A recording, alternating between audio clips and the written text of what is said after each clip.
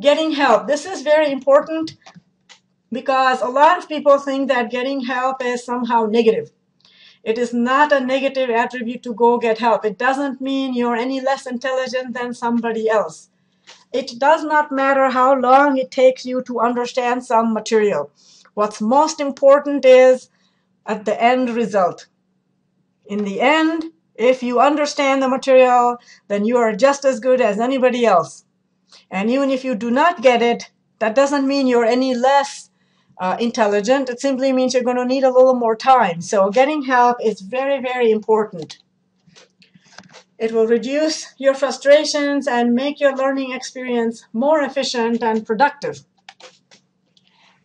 One very important thing that allows people to succeed is they've done studies that if you are organized, it will help you succeed. So we ask that you organize the materials that you receive along with all the work that you'll be doing. We recommend writing utensils, so pen, pencils, including colored pens and pencils, so you can highlight stuff, color stuff, circle stuff. Making sure you have a ruler because we are going to be drawing lots of things. 2-inch or 3-inch, 3-ringed binder with 5 or 4 tabs, depending on whether you're using the ALEKS program or not. So your tabs in the binder should look as follows. You should have a handout tab. That's where you're going to put your syllabus, problem sheets, or anything you receive in class or email from your teachers. You will also put any sheets that you printed off of the internet for yourself. So all the handouts will go into the handout tab. Then you will have a lecture notes tab because remember, you are going to be watching videos at home. You're going to take notes as if you are sitting in the classroom. And then you're going to write a summary after each of the video lectures that you are turning into class if you have a class that goes with it. And so either you're going to watch a lecture or you're going to read book pages. Either way, you're going to take notes and you're going to write summaries. So that all goes in the lecture notes tab. This next tab is the video log tab, in which you are going to put answers to the questions you attempt that appear in the book or lectures after so much material is covered. Okay, and then you would have an ALEKS tab if you're using the ALEKS program. The work that you do in the ALEKS learning mode or assessments, that all goes into the ALEKS tab.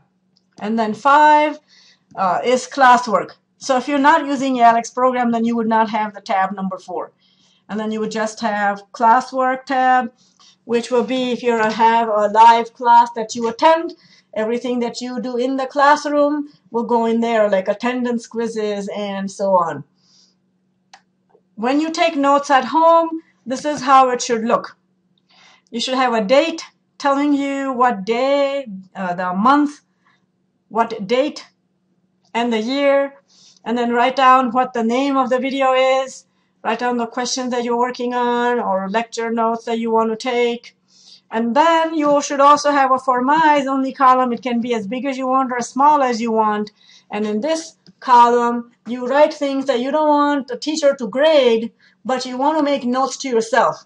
So if I was asked to say, if I was asked, what does learning a subject mean to you? To understand and reproduce it at a later date. What does mathematics mean to me? You can even say things like how I have no idea what this question is asking, and you can write your observations if you're feeling stressed. You can say my throat is dry. I have not even begun to do mathematics yet, and I'm already stressed out. You can say just the word mathematics brings negative emotions. These are just some things that people have written in their notes, and so I'm just sharing what students sometimes write in the for my only column. You can also put a little sticky note saying breathe. So just don't hold your breath. Just always breathe. So you can do whatever you want in your notes here, and for my only column is there so that you can do your scratch work here. You can make notes to yourself, and then the notes are clean, and this is what the teacher will look at to grade. All right, time management is very important. It is important that you create weekly schedule and times of day when you have classes, work, family commitments, and then in there somewhere actually write down time when you are actually going to do the homework.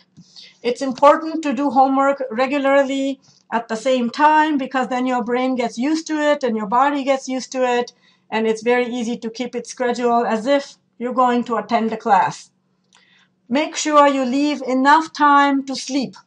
Studies have shown that getting enough sleep, like 8 hours a night, improves the formation of long-term memory. So time management is about balancing your work and your school and your family commitments. Do not cram before tests. Cramming does not work for mathematics. However, steady, regular work is what you need to succeed in a mathematics course. In fact, if you have learned exactly how we're asking you to learn, then before a test, the day before, you're just going to sleep really well and not have to do any studying, and you get up and go, and you will be very surprised how well you do on the test. It's important to take personal care, as lots of factors can go into making a person stressed and sick or not do well in academics. So personal care is something very important. Sleep, like I just mentioned, make sure you get 8 hours of sleep, because without sleep, your brain is not going to be functional and you're going to have trouble thinking. Nutrition is very important. Certain foods will help your brain become more active and alert. Walnuts, almonds, any kind of nuts, fruits, and vegetables are very good to keep your brain health well. And exercise, even moderate exercise like walking 15-20 minutes every day can make tremendous difference to your brain, because doing mathematics is exercising your brain. So unless your brain is in good shape, it's going to be very hard for you to concentrate and to actually sit down and focus on doing mathematics problems. So all of these things are important. And then, of course, stress management. Do something to relax yourself at the end of the day or in the middle of the day. Like I said, even 5 or 10 minutes of a meditation or breathing focus practice is very, very helpful in bringing control of the stress that you might be experiencing in your life, not just from the class, but maybe other things that are going on in your life at the moment. All right, so that is the end of our Module 0. But before you begin Module 1, we would like you to do the following project and then consider going into Module 1. So the project we want you to do is following. Give yourself about 15-20 minutes. Actually, go to the turn the stopwatch on, or if you have a timer on, turn it on for 15-20 minutes. Take a handful of toothpicks, take 25 to 50. You can, if you don't have toothpicks, take nails, pins, paper clips, and then come up with a method to express or communicate how many toothpicks you have without using our base 10 number system. Well, what does that mean? That means you can't say I have 5 toothpicks. You can come up with some symbols that represent numbers. So don't use our numerals. Do not use 1, 2, 3, 4, 5, or whether in numbers like it's written over here or in words. So use a completely different system to come up with how you're going to count number of toothpicks that you have. Once you do that, then try to answer the following questions. Describe the system you developed. Could you generalize your system to a higher or lower amount of toothpicks? What difficulties did you encounter in doing this exercise? And then, would someone else be able to understand your system?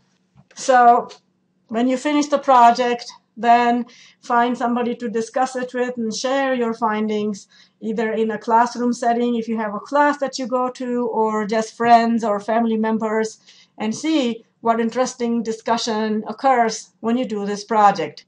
All right, so we're to the end of this Module 0, and we want you to take away a few things. Remember, you can succeed if you really want to. All you have to do is what?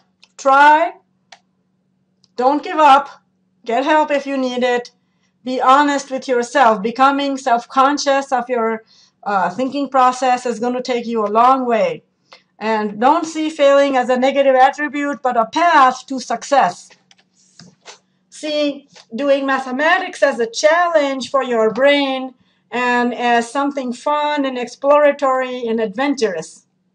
A positive attitude is going to be key in your success. So persevere, be persistent, and be tenacious. Until next time, goodbye.